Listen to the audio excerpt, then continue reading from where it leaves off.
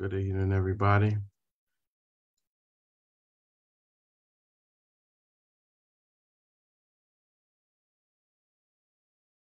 We are all right. Getting started here. I'm doing what I have to do. Getting started here.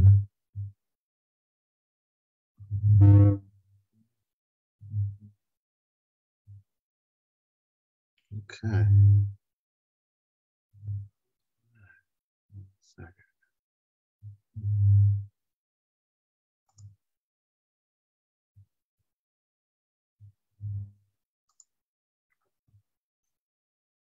All right, good people.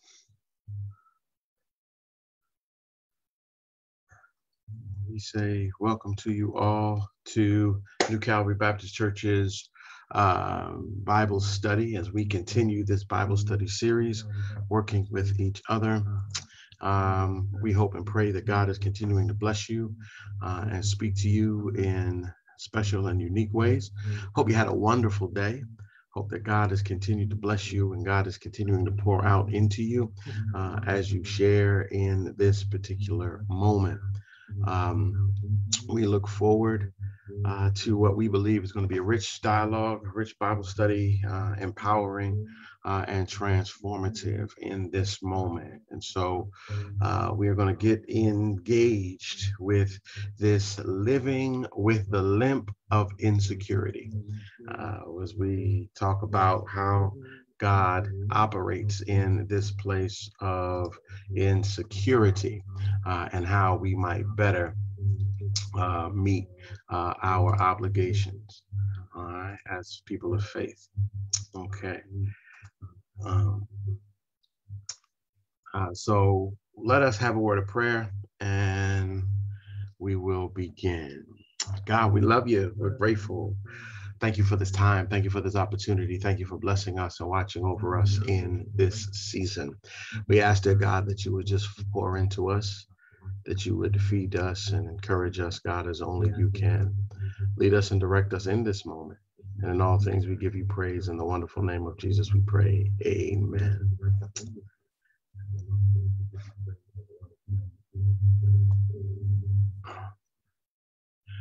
All right, so listen. Talking about living with the limp of insecurity. All right, so how many of you out there, both at Facebook Live and who are chilling with us on Zoom, how many of you all are familiar with the show Insecure? You're familiar with the show Insecure? It's on HBO. Some of you might even check it. Some of you might even, watch it occasionally, get caught up, get hung up in Insecure. Insecure, those of you who don't know, is an HBO show by Issa Rae, who talks about the journey in life of two African-American women who are just trying to figure things out. It's a sitcom. Issa and Molly are the two young ladies who are just, for all intents and purposes, trying to work through the challenges of their late 20s. Issa deals with situations that cause her to feel awkward. They cause her to feel unusual. And she's often finds herself in the show. She finds herself in the mirror talking to herself and dealing with certain issues, and she's either trying to outthink or determine what the results are going to be. The character is dealing with feelings overall of how she enters into situations. She's wondering if she's going to be liked. She's wondering what the best way to handle things are. She's wondering what the best way to do this or to do that. How should she approach this? How should she not? What will people say?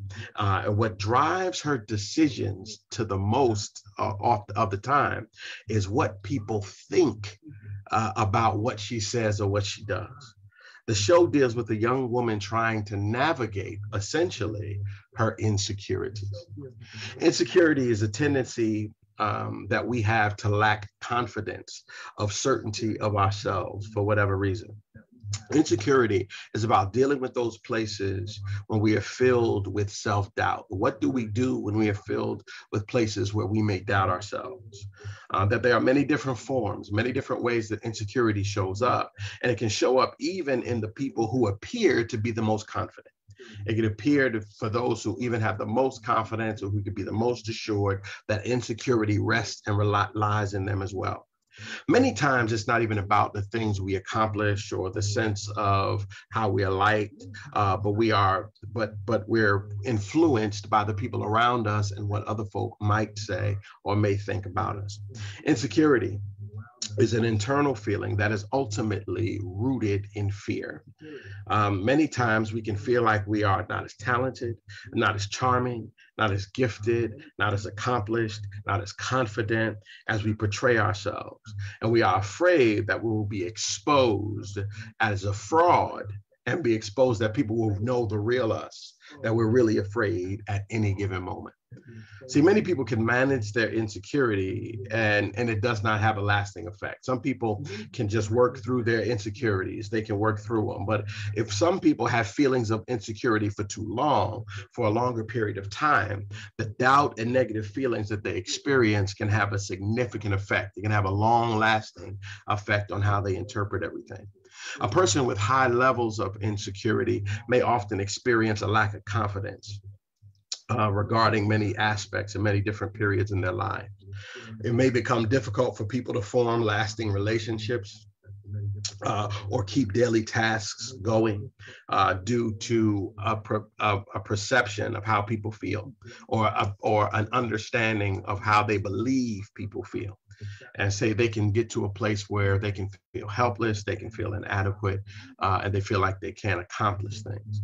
So if we're not careful, the feeling of insecurity can overwhelm us in places to where we are actually frozen to do anything or to move forward. Then needless to say, to live in this perpetual state, if we were to live like that constantly, to live like in that level of security, we would be living with a significant limp. That's the truth. If we lived like that, it would be what we would understand as a limp.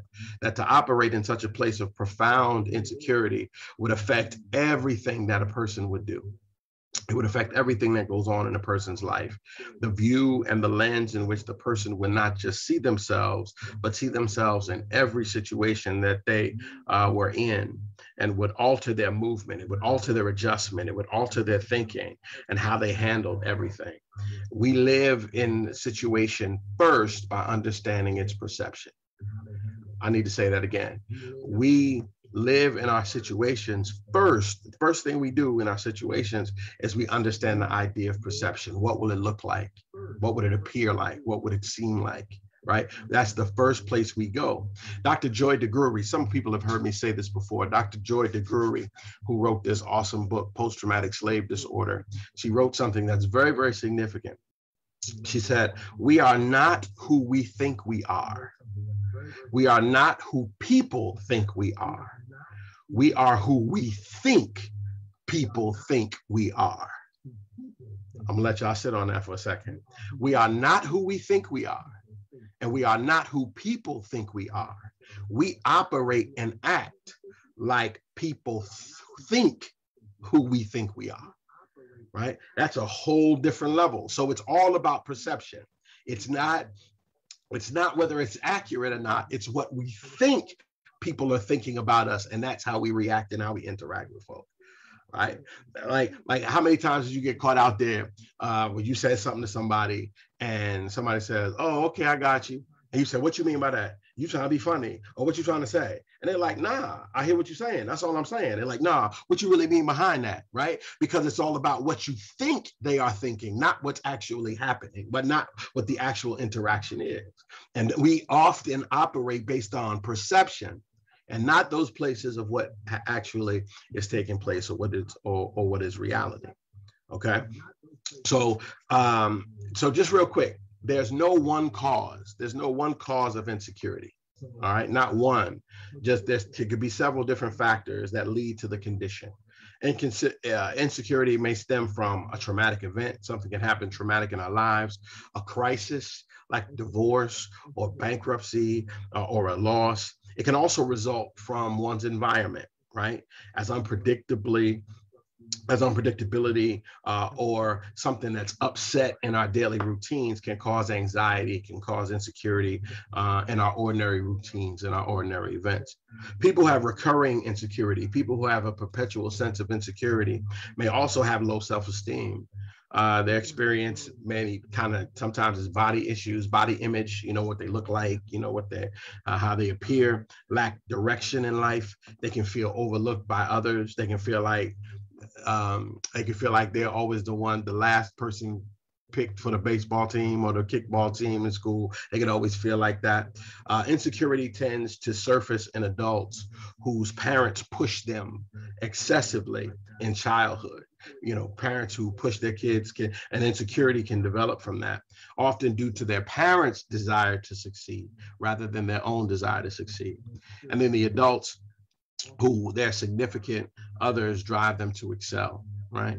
Often that drive to excel is an unrealistic place. It comes from an unrealistic place.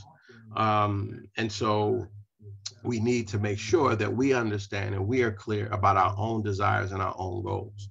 Okay. So insecure individuals, in addition to struggling with the formation of healthy relationship, may also find themselves difficult to share emotion or to be forthright about important aspects of daily life, such as those pertaining to work or school, right? They can be difficult to stay in. An individual who is too anxious or insecure may speak up about their abilities or their accomplishments a lot, right? Sometimes the person who's the most insecure is the most braggadocious, right? Well, look at me, look what I have, look what I'm driving, look where I am, look what I'm doing, right? They'll tell you how much everything costs. Oh yeah, look at that. It costs this much. It costs me, right? Because why? They want you to know or believe that they are good enough. They want you to believe that they have worth, that they're worthy. And so oftentimes they put their worth in material things. They put their worth in things of the material nature. Right? Insecurity about the economy or stability of somebody's job can take a toll on people. It can wear people out. It can get to a place where it can mess with them, right? Their mental health is connected to all of this. Our mental health is connected to a negative mood. It's connected to hypertension. It's connected to other kind of somatic symptoms that affect our bodies, right? Insecurity is evident in a lot of mental health conditions. Right? Insecurity is in narcissism. Narcissism means, when you think everything is just about you, right? Insecurity can fuel narcissism. It can fuel schizophrenia. We have different voices, different perceptions, borderline personality, where, folks simply, nothing is right. Nothing ever goes right. Nothing ever works right. Paranoid personalities, dependent personalities, where folks are needy and constantly needy, that insecurity that drives them in that way. Depression for insecurity. Because I don't feel safe, I don't feel secure, I'm constantly depressed. Anxiety, what are people trying to do to me? What, my insecurity, what are you trying to take from me? What are you trying to do to me? It can heighten my anxiety. Eating disorders, body image issues, all of those things, personality disorders and mental health orders can be affected and be driven by a sense of insecurity, and insecurity can be seen in regards to that. All right, so that's just a quick overview, and I wanted to hit us with that of ultimately what we're talking about when we talk about insecurity, because all of us experience it in some way, shape, or form, whether we experience it in a grand sense or whether we experience it in just spurts. All of us experience it in some way, shape, or form, right? But I think tonight we got a great example from the text. We got a great example of some really good illustration in regards to insecurity. So listen, write down or jot down Exodus chapter 3, verses 1 through 11. Exodus chapter 3, verses 1 through 11. I think this is going to be a blessing to you. I think this is going to be really powerful. So we're looking at it from the New International Version, and then we're going to kind of break this thing down to see where Moses was in this moment. Now, in Mo's defense, that's my boy, I call him Mo. In Mo's defense, I understand it's a major task, but we're going to use Moses's response to understand what it is to wrestle with insecurity. Okay, so Exodus chapter 3, verses 1 through 11 says, now Moses was tending the flock of Jethro, his father-in-law, the priest of Midian, and he led the flock to the far side of the wilderness and came to Horeb, the mountain of God. There the angel of the Lord appeared to him in flames of fire from within a bush. It said, Moses saw that through the bush, though the bush was on fire, it did not burn up. So Moses thought, I will go over and see the strange sight while the bush does not burn up. And when the Lord saw that he had gone over to look, God called to him from within the bush, Moses, Moses. And Moses said, here I am. He said, do not come any closer, God said. Take off your sandals, for the place where you are standing is holy ground. Then he said, I am the God of your father, the God of Abraham, the God of Isaac, and the God of Jacob. At this, Moses hid his face because he was afraid to look at God. The Lord said, I have indeed seen the misery of my people in Egypt. I have heard them crying out because of the slave drivers, and I am concerned about their suffering. So I have come down to rescue them from the hand of the Egyptians and to bring them up out of that land into a good, spacious land, a land flowing with milk and honey, the home of the Canaanites, Hittites, Amorites, Perizzites, Hevitites, and Jebusites. And now the cry of the Israelites has reached me, and I have seen the way the Egyptians are oppressing them. So now go. I am sending you to Pharaoh to bring my people, the Israelites, out of Egypt. Verse 11, but Moses said to God, who am I that I should go to Pharaoh and bring the Israelites out of Egypt? Moses is a fugitive. He's a fugitive shepherd taking care of his father-in-law's herds. And when he hears of God telling him that his next assignment is to tell Pharaoh to let his people of Israel go free, Moses goes through the preliminaries in understanding the reverence of the moment. He remove your sandals. This is holy ground. This is the presence of God. He gets all of that. So he acknowledges the power. He acknowledges the presence that he's working with, right? So Moses says, but Moses says, like the kids say nowadays, I got questions. He said, I got questions, right? He says, the issue with being in this position, because there is so much going on with Moses at the time, he cannot believe that God is using him for this time, right? Look what he says in verse 11. But who am I that I should go to Pharaoh to bring the Israelites out of Egypt? Brothers and sisters, that's insecurity. What you mean? Me? I don't know what you're talking about. Who are you talking about? Me? Right? Moses is insecure. Now, there are some roots of insecurity that I want us to examine in this lesson, okay? And there are different kinds of insecurity, and Moses helps us in this text see them all. He displays a lot of them for us tonight, so we can thank Moses for what takes place. Moses in this scripture does a good job in showing us what this insecurity thing looks like. Moses says, who am I? This indicates that Moses doesn't feel qualified to take on the task. One of the reasons that people are insecure, one of the places we struggle with insecurity is being insecure because of recent failure or rejection. Sometimes the reason we feel insecure is because of a recent failure or a recent rejection. Events in our lives can have a lasting effect on how we see ourselves and our abilities. Moses didn't just take care of Jethro's flocks. He's married to Jethro's daughter, right? And he has children with her. But he's lived there for a while. He had to have lived there for a while if he has kids, right? So this didn't just happen. Moses is on the run for a specific reason. Right? Y'all don't understand. Y'all forgot all about it. Look at Exodus chapter 2, verses 11 and 15. It says, one day after Moses had grown up, he went out to where his own people were and watched them in their hard labor. He saw an Egyptian beating a Hebrew, one of his own people. Looking this way and that and seeing no one, he killed the Egyptian and hid him in the sand. The next day he went out and saw two Hebrews fighting. He asked the one in the wrong, "Why are you fighting, hitting in your fellow Hebrew?" The man said, "Who made you the ruler and judge over us? Are you thinking of killing me like you killed the Egyptian?" Uh-oh. Then Moses was afraid and thought, "What I did must have become known." When Pharaoh heard of this, he tried to kill Moses, but Moses fled from Pharaoh and went to live in Midian, where he sat by a well. Moses is a fugitive, right? Moses is on the run. Moses is on the run from a murder that he committed in Egypt, and now he's hiding out in Midian. Moses leaves Egypt because of the infraction, and time has passed, but what he's done still lives with him. Even though the time has passed, he still sees himself through the lens of the failure and the infraction. Much of Moses's hesitation comes from the place of knowing that there are some things that have happened in the past that form how he thinks about what's possible and what has potential for the future.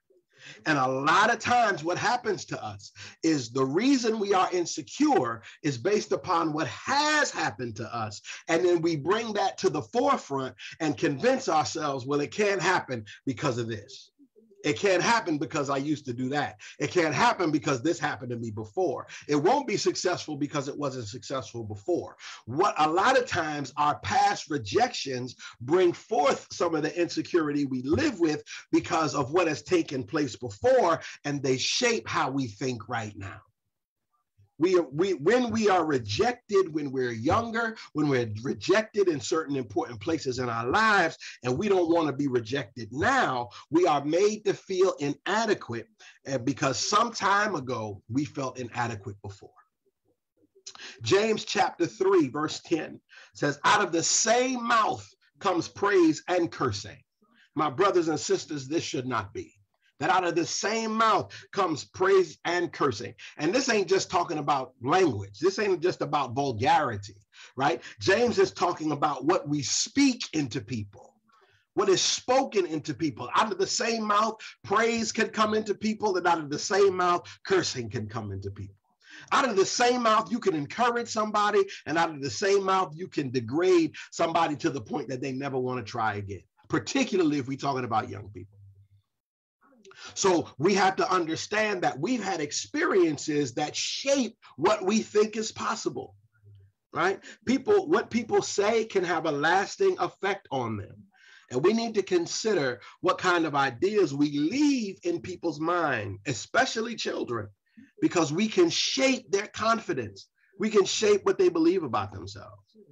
So some things you can do to overcome your insecurity about failure or rejection.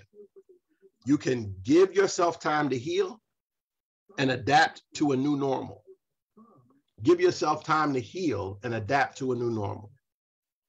Get out and engage in life. Number 2, get out and engage in life. Follow your interest and your curiosity. Follow the things that interest you. Follow the things that spark your curiosity. You know what? I always wanted to learn about the monarch butterfly.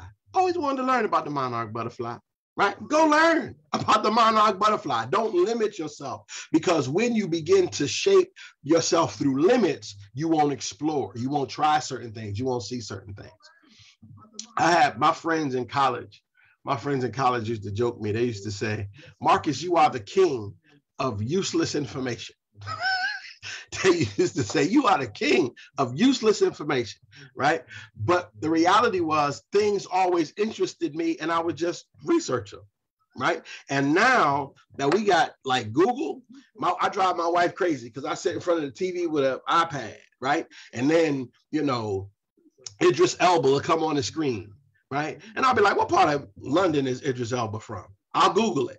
Right, and it'll pop up, right? And then we'll be in conversation. I'll be like, "Well, he's from, the Berkshire Place part of London." And somebody's like, "Who knows that?" But because it's this stuff I'm interested in, right? So don't limit what you're interested in. Just find, do research, step out of your boxes to do things differently, right?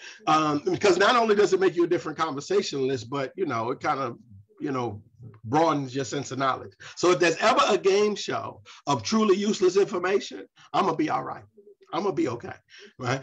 So that's 2. Get out and engage. Follow your interest and your curiosity. 3, reach out to friends and family for distraction and comfort. So when you're feeling those places of insecurity based upon rejection, reach out to family and just let them feed your soul. Reach out to people who encourage you. Reach out to your friends and let them just, spend time with you and remind you, take your mind off of that. Distract yourself from those kinds of feelings. Get feedback from people you trust. Is it really this bad? Am I seeing this right? Am I getting this the right way? Am I understanding this the right way? Or am I seeing this wrong? From people you trust, because people you trust will be like, you know what, you're overdoing it. You're doing too much. You're making too much. You're making a mountain out of a molehill. You're doing too much, right? Or maybe there's something you need to look at, or maybe there's a concern. Maybe you need to work through it, right? Persevere and keep moving towards your goals. Right? Keep pushing, even if it's scary, even if you're not sure, even if you're unaware, even if it gives you the creeps, even if it makes you feel like you're going to fail, even if it makes you feel like those voices starting to tell you, well, it's not really going to work. It's not really going to happen. Trust yourself and continue to push forward. And number 6, be willing to try a different strategy if necessary. Don't keep running your head up against the wall saying this ain't working, this ain't working, this ain't working. Maybe you need to do something different. Maybe you need to go a different way. Maybe you need to ask God and stay in prayer to ask God to show you something different, right? Romans chapter 12, verse 2 says, do not conform to this world, but what? Be transformed by the renewal of your mind, right? So that by testing, you may discern what is the will of God, what is good and acceptable and perfect. Sometimes it is about the renewal of our minds. Sometimes we got to adjust our minds. We got to change our minds. We got to look at things differently. We got to analyze things differently so that we can approach it differently, so that we can go different places. Moses, although talking to God, is still insecure. And that's not new. Every one of us who has heard from God, God said, hey, look, take this, go there, do this, take this leap, go back to school, reframe this, go make that apology, go fix that relationship. All of us, even though we heard from God, all of us at one point or another said, hold up. Right? We let the insecurity, we let the pressure, we let our mind, we let ourselves out talking. And Moses is no different.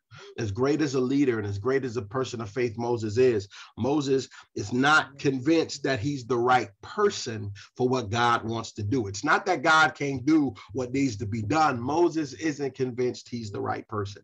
And so as the conversation unfolds, we discover another issue that Moses struggles with. Okay, so look at that. Go to the next chapter. We were at Exodus 3. Go to Exodus 4, right? Go to Exodus 4, verses 1 through 7. Moses says, what if they do not believe me or listen to me and say, the Lord did not appear to you? Then the Lord said to him, what is that in your hand? A staff, he replied. The Lord said, throw it on the ground. Moses threw it on the ground and it became a snake and he ran from it. Then the Lord said to him, reach out your hand and take it by the tail. And so Moses reached out and took a held of the snake and turned it back into a staff in his hand. This, said the Lord, is so that they may believe that the Lord, the God of their fathers, the God of Abraham, the God of Isaac, and the God of Jacob, has appeared to you. Then the Lord said, put your hand inside your cloak. So Moses put his hand into his cloak and he took it out. And the skin was leprous. It had become white as snow. Now put it back in your cloak, he said. And so Moses put his hand back in his cloak and he took it out and it was restored like the rest of his flesh. My Bible study people know how I take it there with that one. Y'all know how I do that. If he put his hand in his cloak and he pulls it out and it's white as snow, what was it before he put it in there? I'm just saying. It is what it is. I mean, it is what it is. And so when he put it back and took it out, it was restored back to the rest of his flesh. Okay, so I'm just leaving that for y'all to think about. That's another Bible study. We'll do it another time. So here it is. Moses says in the first verse of the next part of the conversation, what if they don't believe me, or what if they don't listen to me? Moses is fearful of his interaction with individuals. He's afraid of rejection. What if they don't believe me? I can say this, but what if they don't believe me? He's afraid of rejection. Moses is not sure that he can sell what God wants him to do because he does not feel like he's believable. Moses, in this context, feels socially awkward.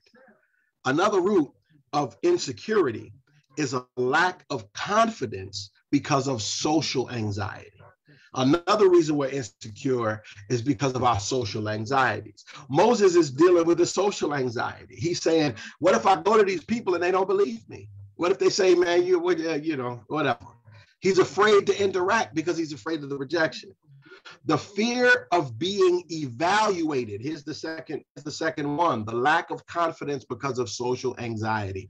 The fear of being evaluated by other people can give a lot of us a whole lot of anxiety, especially if we have been found deficient or we believe that we are deficient in some way. When we feel like we're being examined and evaluated, we feel self-conscious and anxious. If we feel people are looking at us, if we feel people are talking about us, if we feel and we getting judged or evaluated on some level, we can become insecure and anxious almost immediately.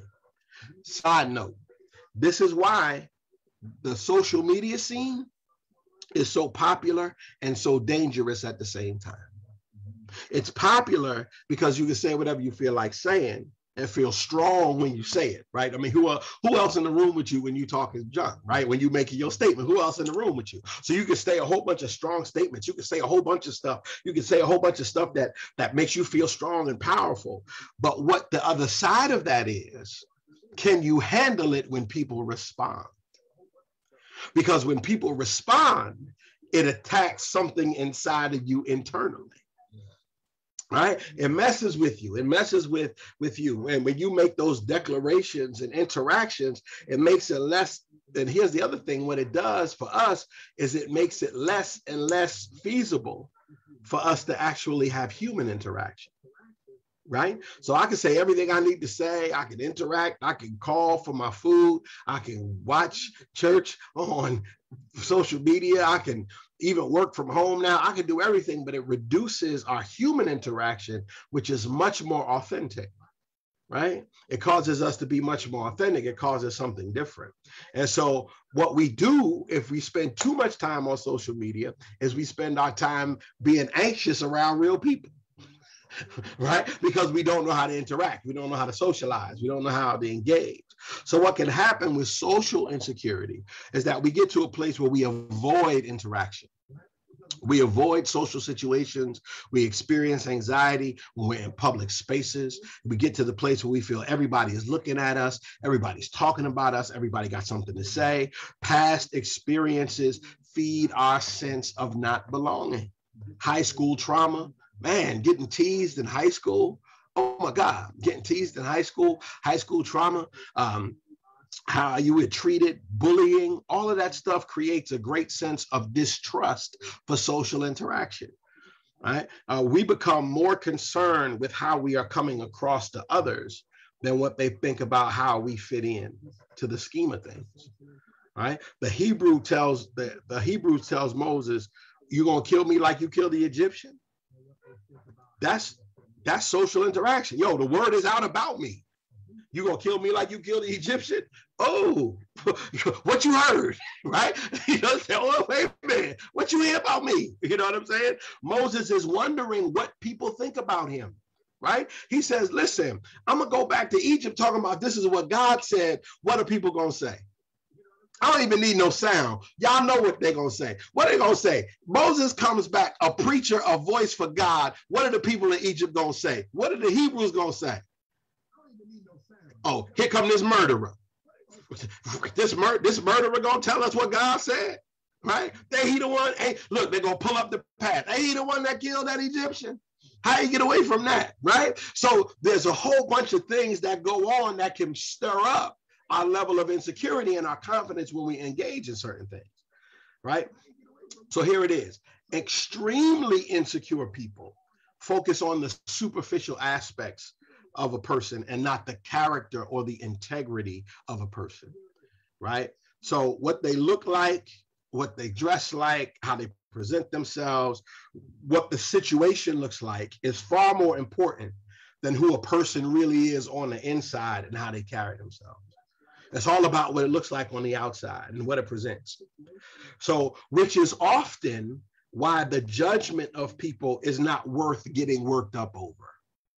So that's why when people start to judge you, it really ain't getting worked up over, because all they're paying attention to is the outside. They're paying attention to the event. People are often covering up their own insecurities when they're judging other people.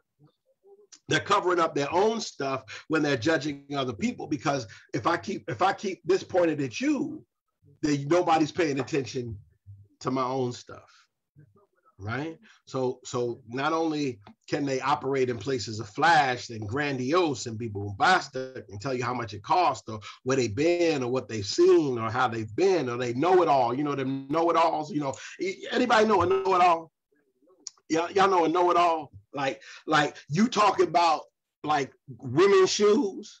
He like, yeah, and even a dude like, yeah, I know about the Christian Louboutin, I know about the Vera Wang. It's like, dude, everything, you know something about everything. You know what I'm saying? Those know-it-alls, right? They always want you to. They got this sense of, I want you to know I got everything covered. I'm social. I'm engaged in it all. I got my finger on everything, right? And the only one who could really do that is me, because I Google everything. I'm just playing. I just set y'all up, But the whole idea is, right, that this level, right, of overconfidence can push and move to places of judgment, which can confuse people because they feel judged, they feel looked at, they can feel bad about themselves. But if we put it in perspective, then we understand that the integrity of who I am, the mistake that I made or the event that took place, is not ultimately the integrity of who I am, or even the integrity of what I can become, right? Then we can see judgment a little bit different.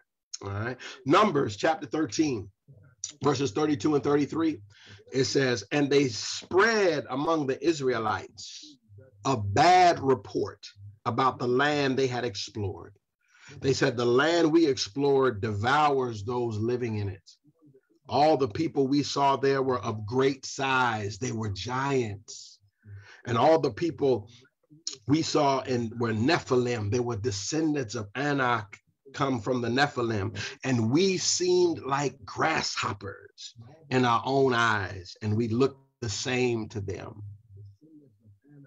They told a lie. They told a rumor to keep from moving forward, right? Moses sends the people out. He sends Joshua and a team out to go see what the promised land looks like, and they said, listen, there's great possibility there. But there are people who are afraid and said, they're giants over there. They are giants.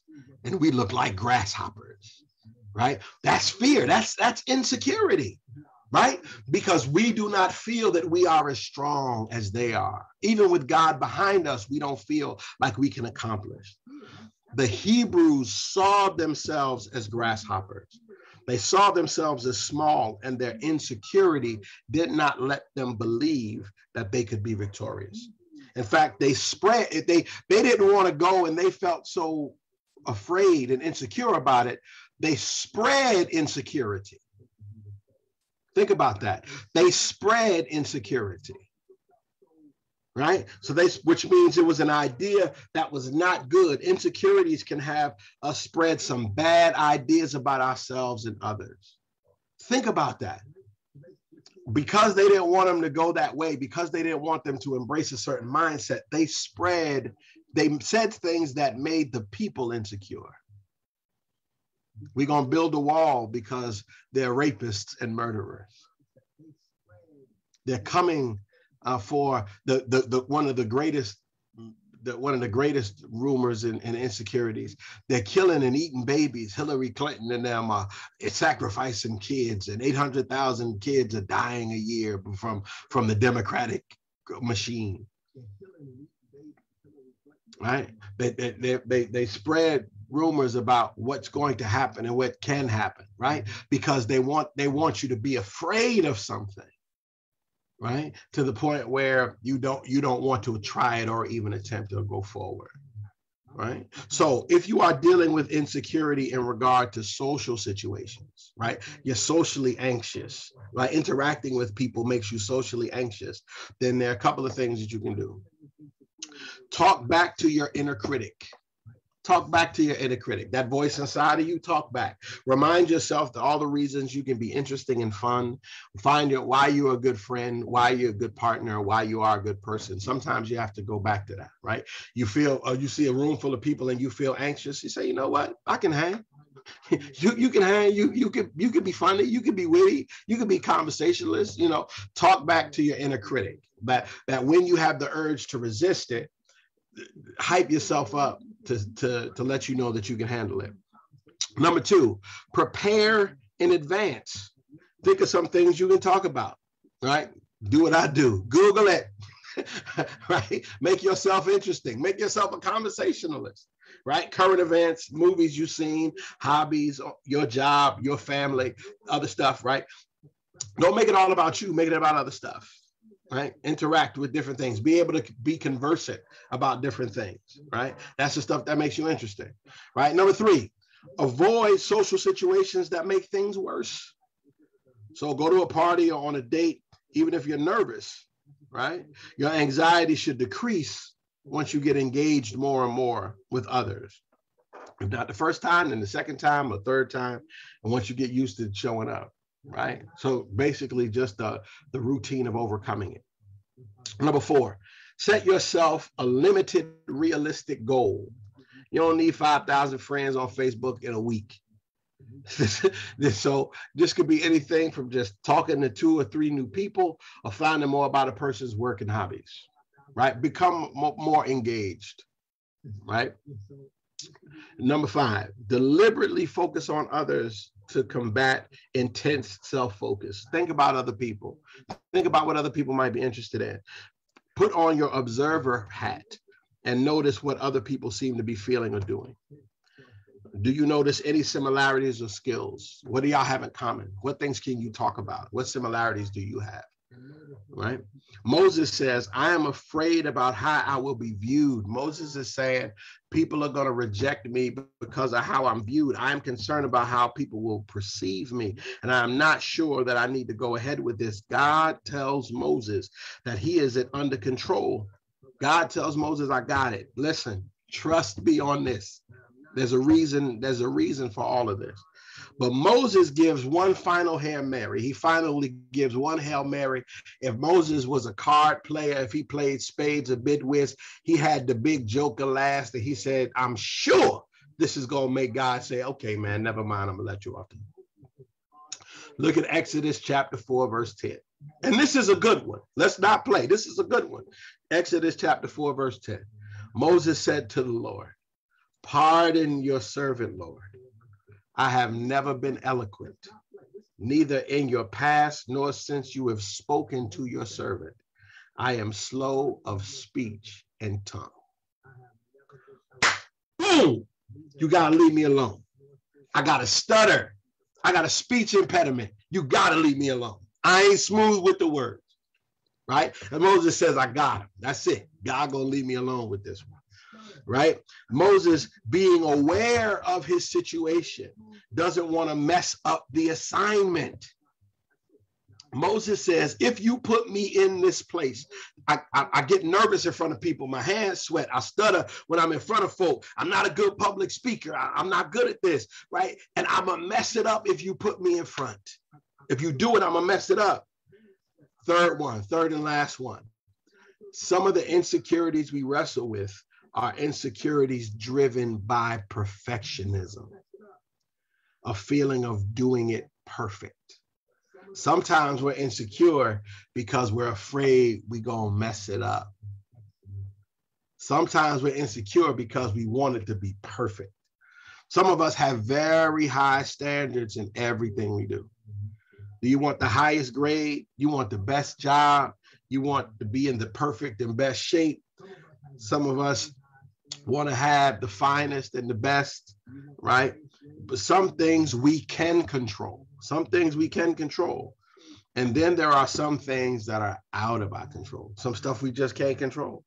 Many times the need for perfectionism and to be perfect is a root from some things that have happened within our families. We had parents who pushed us too hard. Striving for perfection was the norm of the household, right?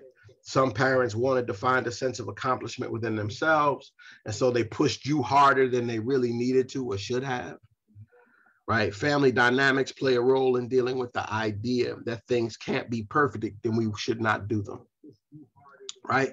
You see it all the time in Little League and Pop Warner and young people's sports, right? The parents hollering and screaming and pushing their kids and pushing their kids and pushing their kids, pushing their kids, when it was them who didn't get picked for the football team when they were little, right? And so they pushing and they talking about being the best. They talking about, pushing themselves or whatever. And, this level of perfectionism.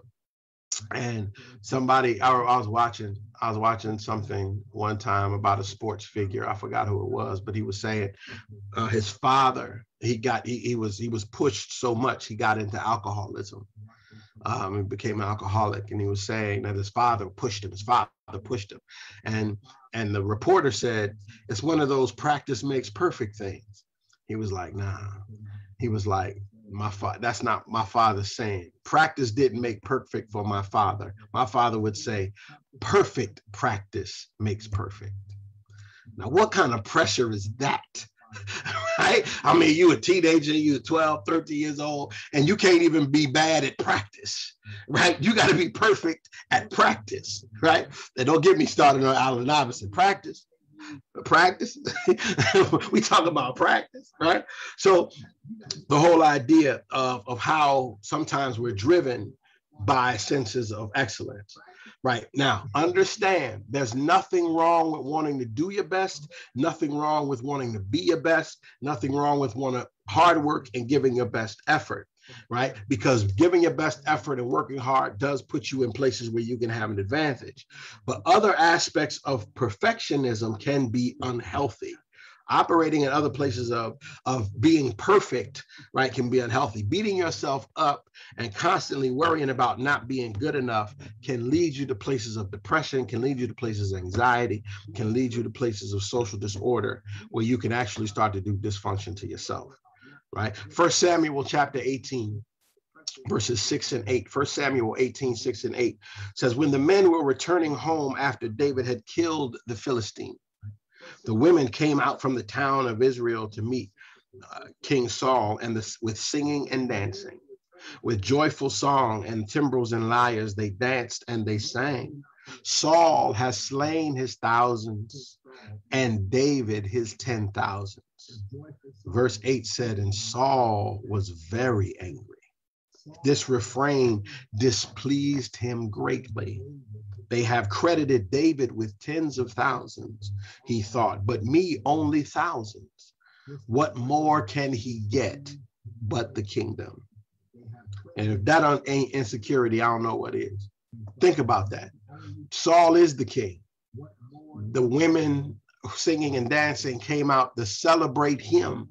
It's his parade, it's his kingdom, it's his nation. And because they're singing the song, and they telling the truth, by the way, they're saying, well, the king slayed thousands, David, the general, slain tens of thousands. He says, what else can he get from me? If he can get, watch this, if he can get applause and accolades, what else can he get?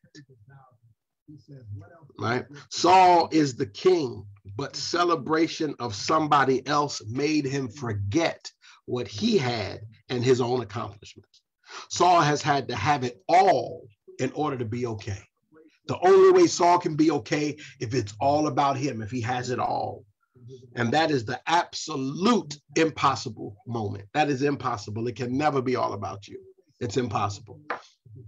Unless you are a malignant narcissist and try to make it all about you.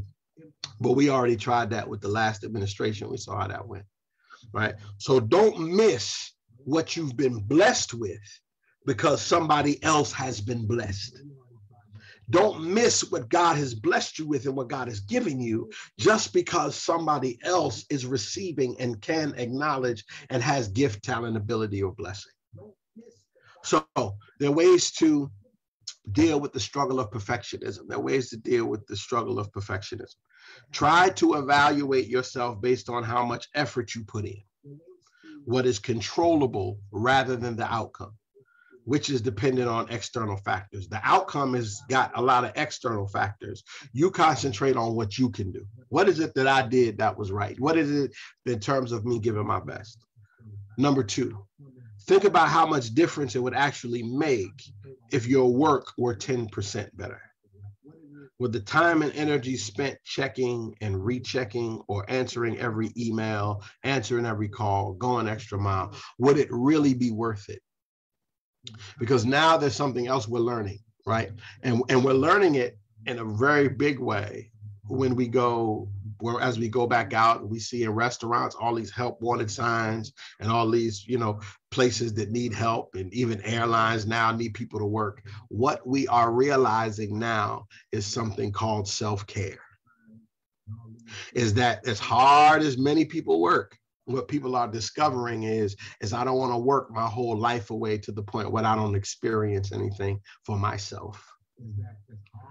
And so self-care has become a primary thing. Self-care has become very, very important. So how 10% better, 20% better, does it make a difference? Or does it just bring you more frustration? Does it just bring you more anxiety? Does it just wear you out even more? Or watch this, does it make people just expect more of you? Because the more you do, the more they're going to expect. Right? So understand. Number three, perfectionism is often based on an all or nothing thinking. We all kind of go all or nothing. So try to find the gray area, right? Is there a more compassionate way of understanding the view of the situation? How can I understand it differently?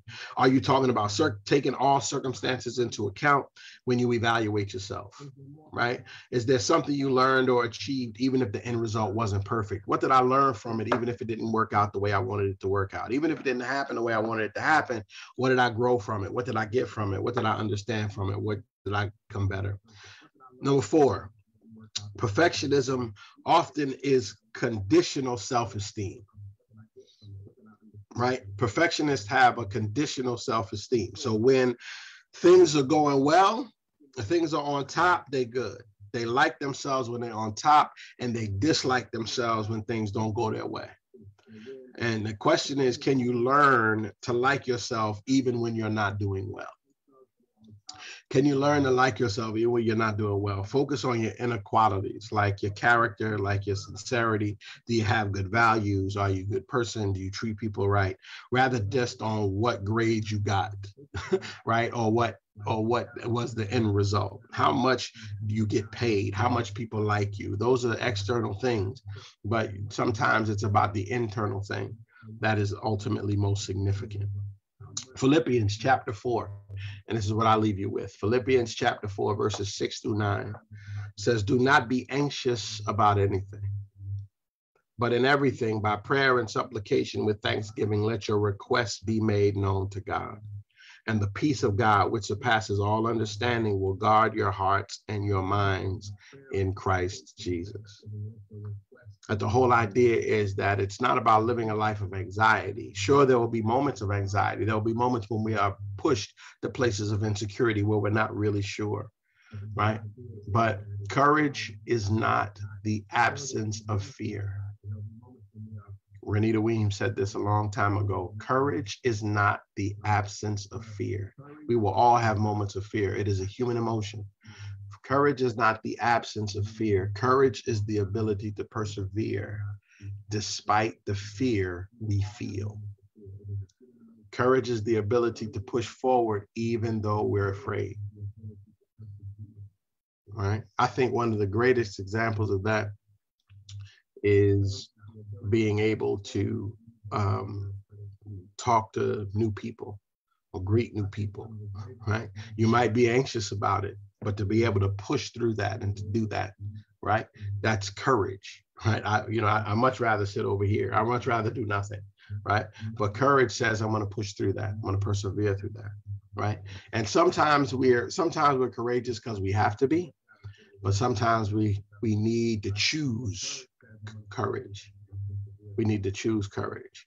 Now, if your anxiety and your insecurity, it has moved you to a place of debilitating, then I would suggest that you speak to somebody, a therapist, a counselor, somebody to help you work through some patterns and some habits and some things you can do to kind of fight through your places of insecurity or anxiety. But it is doable. It is definitely doable. It is not impossible. And you need to kind of look at, ways in which you can do that. But to live in a perpetual state of insecurity can only be debilitating for your progress and what God wants from you.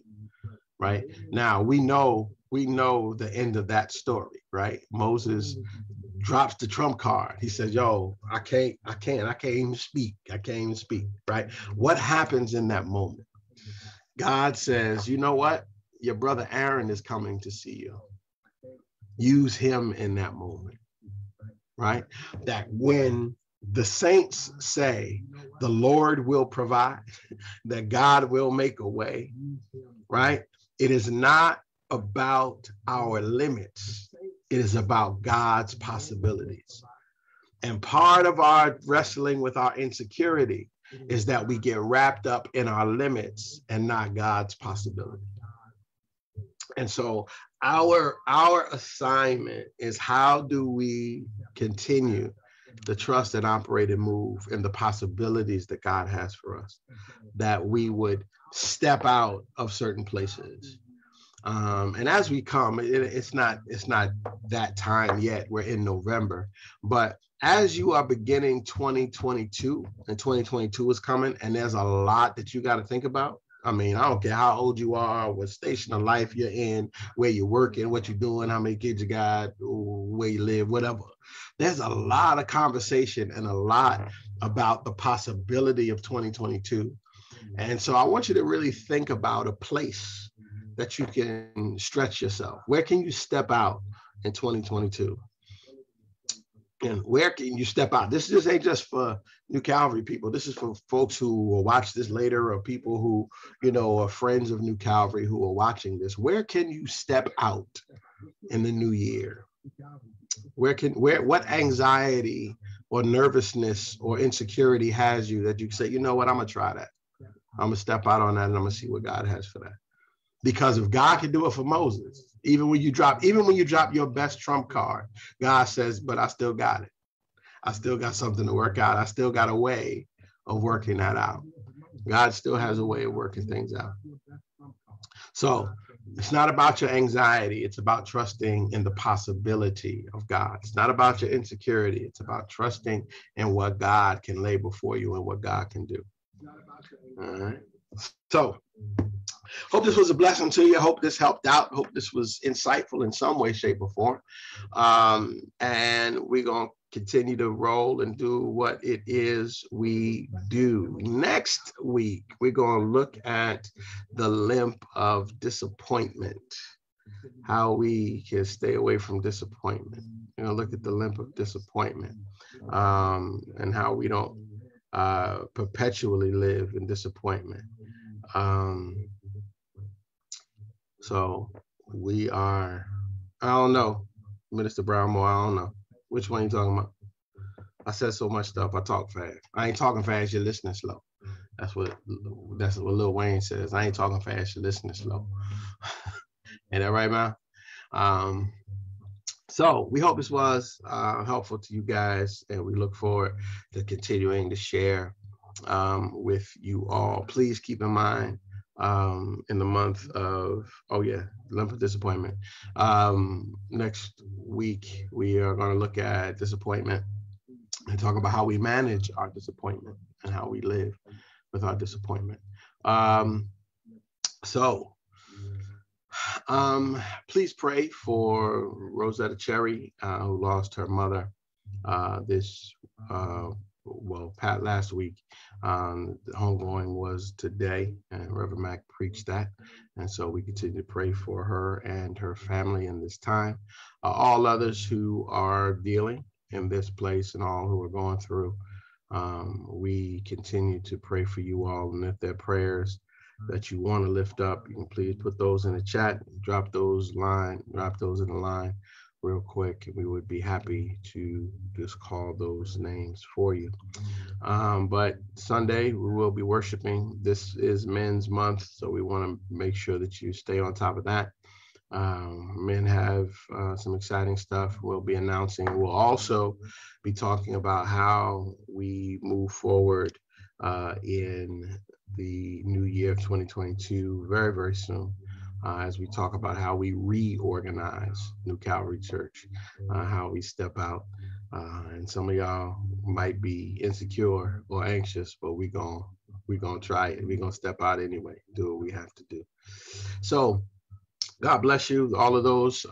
We send shout out to all of you on Facebook Live. Thank you all for tuning in and sharing with us as we do this ministry on Zoom and on Facebook. And we look forward to sharing with you next week. So let us look to the Lord in a word of prayer as we depart in this moment. God, we love you so much. And we're grateful for this time together. And we ask, God, that you would just continue to bless us and watch over us. Show us what we need to do.